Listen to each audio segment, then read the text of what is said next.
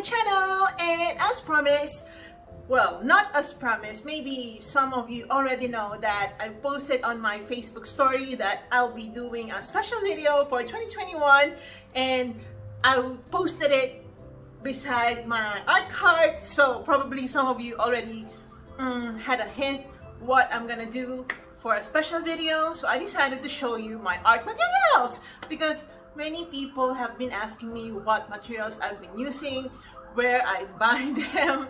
But to be honest guys, I'm not really a supplies or tools type of girl. I'm not really that kind of girl when it comes to art. I only buy canvases and paints, but I really don't buy like paint brushes. Yeah, it seems like I have a lot, but you know, I've been painting for 3 years. Well, almost 4 years now. I've been painting for 4 years, so I've collected that. But I rarely buy stuff that will just collect dust in my storage. So most of them I'm actually using. I'm not just, you know, storing them for collection's sake. So if some of you already know, maybe probably maybe you already know that I have an art card. Yeah, it's a movable card. So I have here my paintbrushes. Alright, I just hit myself. I have here my paintbrushes and some pencils and scissors and basically basically all the pointy stuff. Yeah, the dangerous stuff are in here. And the paints down here, you cannot see it, but I'm gonna show you later because the camera is like horizontal. So I also have my palette knives, and I think, yeah, you can see now. And I also have some canvases behind me. I'm gonna introduce them to you one by one later. But first, let me start with my paint brushes because some of you are asking me the exact paint brushes I'm using when I'm painting. And again, I'm telling you guys, I'm not really very particular when it comes to brushes because I'm not just the type of girl who's very particular with the exact number of paint brushes I have to use. When the paintbrush is pointy, then I'm gonna use that for details, and when the paintbrush is quite fluffy, then I'm gonna use that to paint something that are like clouds or maybe blending and stuff like that. I'm not really like 0.0 something. I'm not like, sorry sorry card. Alright, so yes, as I mentioned, let me start first with my paintbrushes. So I really don't know the paintbrushes that you want me to explain, but again, let me tell you, these are 4-year-old paintbrushes. Most of them I bought from Korea already. I mean, most of them I bought from Korea. What am I saying? I bought from Korea. And alright, let me just tell you the favorite brushes since I have a lot. But the fluffiest brush I have is this one. It's not super fluffy, but when it comes to painting clouds or painting the background so that I get most or large surface area done, then I do this. I use this paintbrush because it's quite big. But as you can see, it's really like worn out brush. You can even see some old paints from the tip to the handle, so you can tell that it's really old, or maybe I'm not just washing it properly. I think I'm washing it properly because it's just that it's normal. If you're a painter, it's normal that you get some paint or blobs of paint all over your paintbrushes and everywhere in your clothes and all that. Okay, so what else is my favorite brush? This one is also a big brush. Actually, I'm sitting on the floor. It's hurting my legs already. This one is also big and also old, and it's also one of my favorites because it's big and yeah, it's stiff and all that, kind of like that. And I'm using this when I want some large surface areas to be covered. The difference between this one and this one is that this one is quite fluffy, softer, but this one is quite stiffer. So they have different purposes, but when it comes to surface area, I use them if I want to cover large surface area or if I want a huge painting area to get done really quick. Oh, sorry guys, my legs are just hurting because I'm seated on the floor. Alright, so this is my very friendly scissors. They're quite dangerous though. I use them when I'm opening packages, canvases, and what else? My favorite brush. Okay, let me just sit properly. Alright, my favorite brush, another favorite of mine is this one. Okay. There you go. This one is also one of my favorites because it's what, I don't know if it's focusing. Focus. There you go. It's quite fluffy as well, but it's dirty. I'm using this for making clouds. When I say dirty, I don't mean that they're gross. I just mean that old paints have collected from the tip to the handle. So yeah, I think it's a good part of my art journey as well. Yeah, this one, by the way, was from Korea, and the previous two that I introduced to you guys are also from Korea because I started painting there. So a huge amount of my art journey started in Korea. So yeah. What else? Oh, by the way, one of my favorites is this one. You know, when you see my video tutorials, when I do some foliage, this is one of my favorite brushes because it gets the job done pretty well. Focus. There you go. It's really round, you can tell. Really round and really stiff, you can tell that too. So it's really good for foliage like brush strokes because it gets the job done without making you feel like you have to stress out about the details of the foliage, because I really don't do that stuff. I just make use of my tools here, and I also have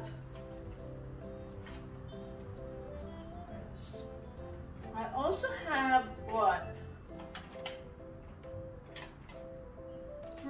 For this one. This one is also one of my favorite brushes. To be honest guys, the brand name, well, yeah, there you go. I don't know if you can see that. I don't know if you can see because it has already been covered with paint, but it says here,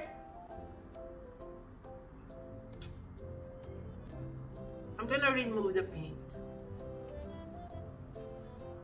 It says here Filbert. As I told you guys, I'm not really particular about brands, kinds, types and all that. When I see a paintbrush, I look at the tip of the brush. I don't look at the brand, I don't look at the number. Some people say that it's important to know that, but for me, it does not really matter. But to me, when I look at the brush, just looking at the bristles, I can tell on what purpose or what type of subject I'm gonna be making that. I'm gonna make use of that, you know? This one, it says Filbert, and I remember because I really cannot tell the brand anymore. It's all covered in paints. So the brand I remember was Babara. It's from Korea as well. I use this in painting clouds or in blending as well, but it's a smaller one compared to the previous one that I already showed you. So what else do I have here for my paintbrushes?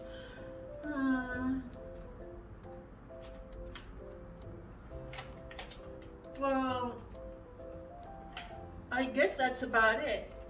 You know, if you ask me, for detailing what I use, I simply use small brushes, but to be honest too, not really that much, because I just use the tip of the brush, even if it's a thick or long brush.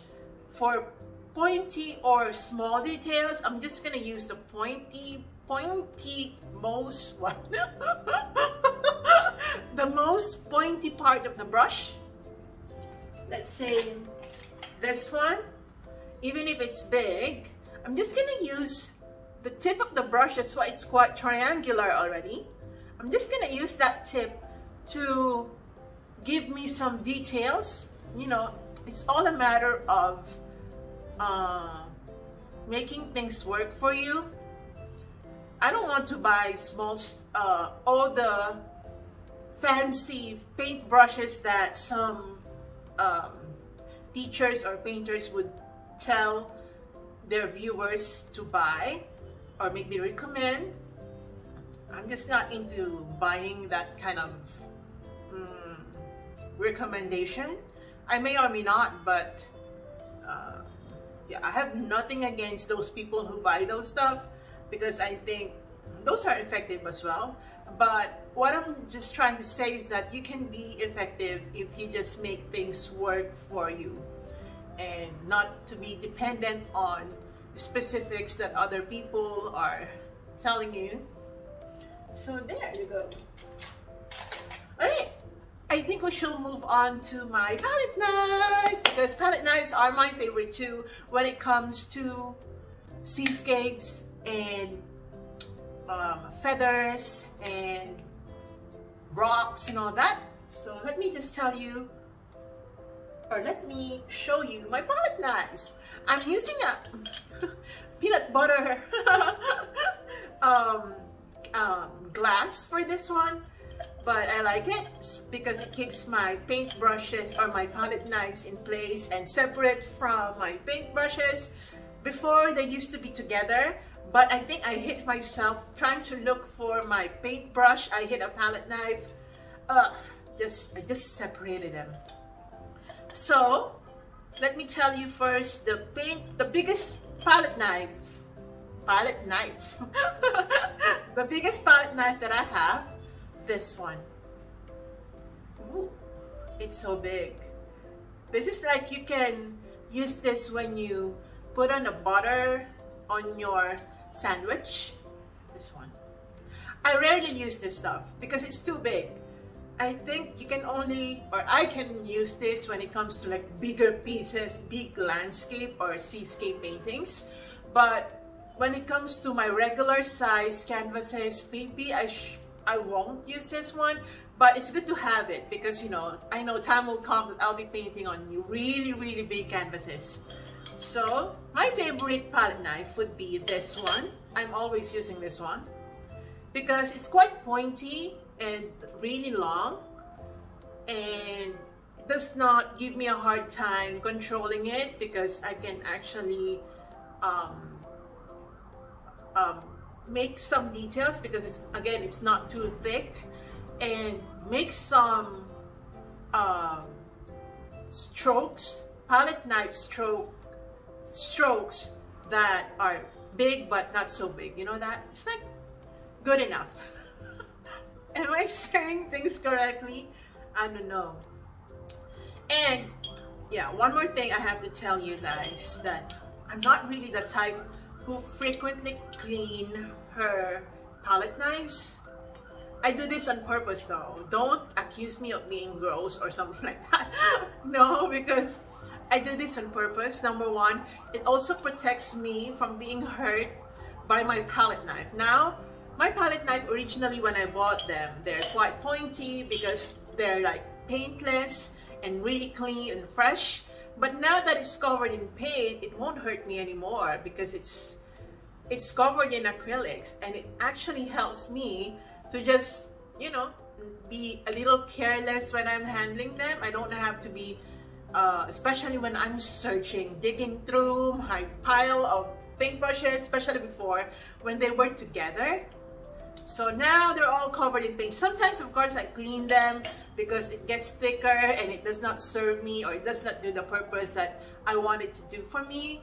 So sometimes, but you know, I make it to the point that they get covered in paint first, like this one, that it does not really prevent me from making use out of them, but it does a lot of good cover to the pointy parts of this palette knife. Of course, some people may suggest that if you're doing that, why don't you just use a credit card, like an old credit card or a membership card or something like that.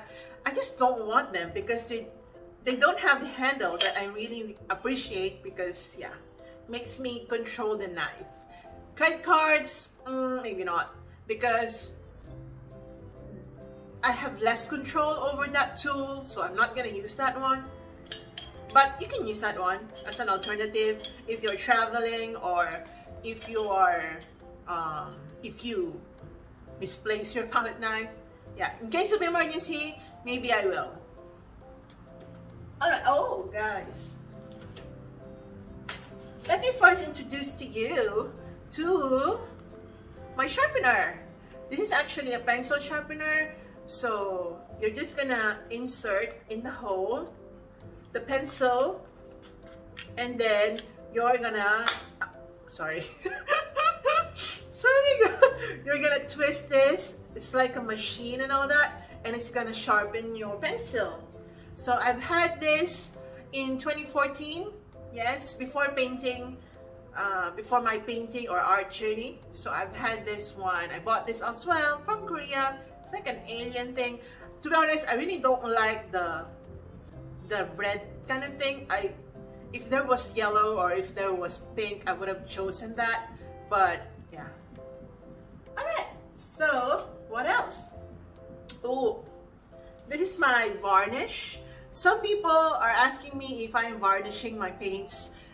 I've answered that before, maybe in the previous questions. Yes, I do varnish them, but I do not varnish all of them. 90% of them are not varnished, to be honest. I'm varnishing only when I'm about to ship or about to deliver a painting, or I'm obsessed about the painting, let's say a Van Gogh recreation or my self-portrait, then I'm gonna varnish it. This is a plus gloss varnish. There you go. I bought this from Korea as well. As you can see, it's pretty empty now, but I've only had this huge bottle, and I never bought another varnish bottle again, because I really, again, 90% is not varnish. So yeah, but I still have them. I think I'm gonna buy one soon, because some people are buying my paintings, so I better protect it. Like, let's say I'm giving away a painting, so I might as well varnish it, because that would protect the painting from dust, and especially when they are already in another home, because some of them may probably don't know how to take care of the surface of the painting. So I might as well do or initiate the protection thing. If that makes sense. All right, so I guess we should proceed now to introducing you to my paints. Well, guys, in Korea, I've always used Alpha acrylics. I don't know if you have this. Many people have been asking me the painting or the paints that I'm using. Well, it's Alpha Acrylics. I bought this from Korea. It's a local brand, to be honest. But surprisingly, like last week, I went to Art Bar in the Mall of Asia, where I buy my art materials. Most of my art materials are from there. So I finally saw the Korean brand that I really like. So I'm just happy because I finally got it. And now I'm happy because I really like this brand. If you like this brand, it's alright. But during the time that, or before that time when I found this, the availability of this locally in the Philippines, I've been using this one, Reeves. And I think this is a good brand as well. The drying time is quite slow, so if you're that type of painter who likes to blend and all that, I think Reeves is good for you guys. But if you're a fast painter like me, I think Alpha is good for you. Alpha, I really appreciate. This is not a sponsored video, by the way. So, I don't think Alpha will sponsor me when it comes to this because it's a good brand. I don't think they need some ads and all that. But Alpha, hello, if you want, you can contact me. So again, I'm using Alpha Acrylics and Reeves.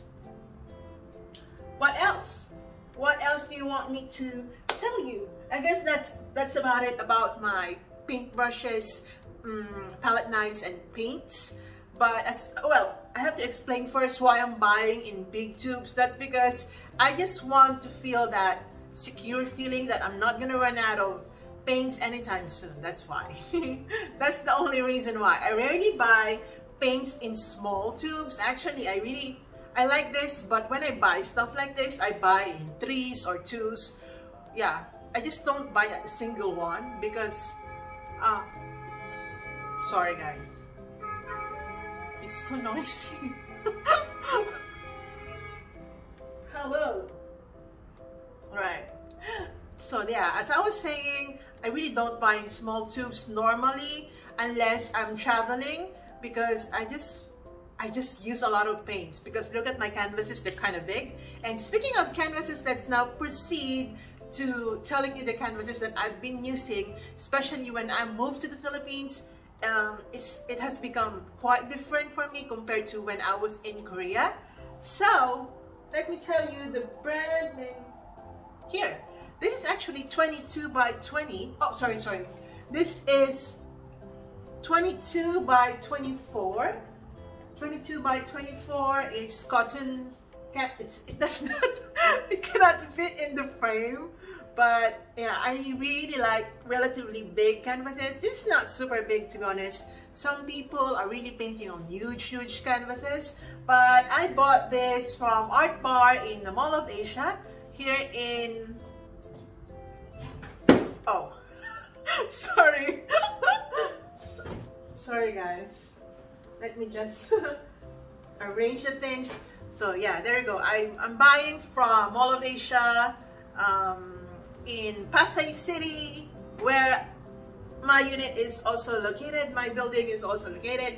And for tutorial purposes, I'm using this one. Sometimes, well, most of my tutorials are painted on these acrylic canvas papers. It's a set of 10. It's 10 pieces, it's quite thick.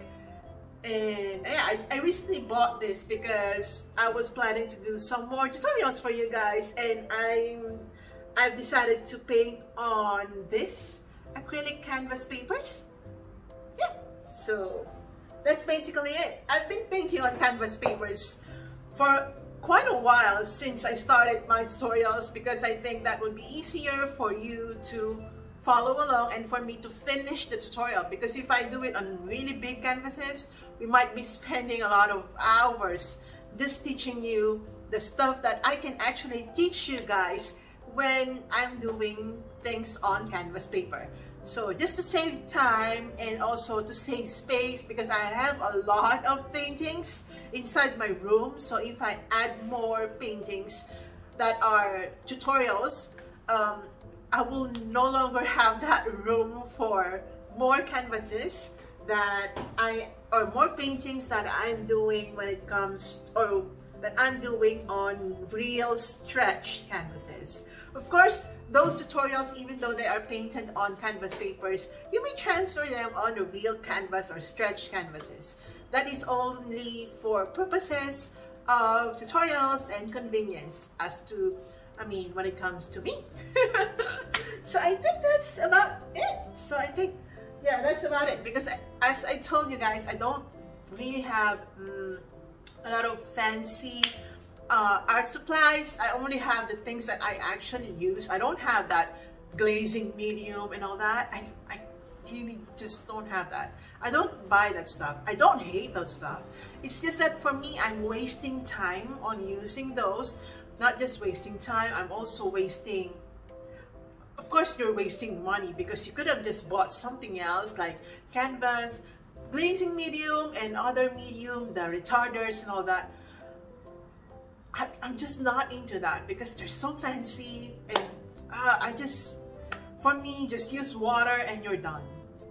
That's how basic my art lifestyle is. So I guess, well, not guess. Guys, I'm so sorry. I can't tell properly. I don't know if you can tell that my right jaw or cheek is quite big or chubby, but yeah, sometimes it hurts, sometimes it does not. And next week I'm gonna get my braces because, well, why are we talking about this? Well, anyway, thank you guys for watching. I'm just gonna film another video next time. Maybe you'll see the braces on me already. So thanks for watching, guys. I hope this kind of give you the idea of what I'm using and why I'm using things like this way, or how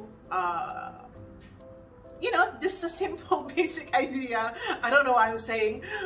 Basic idea of my tools, and that probably can relate to this if you're like me as well.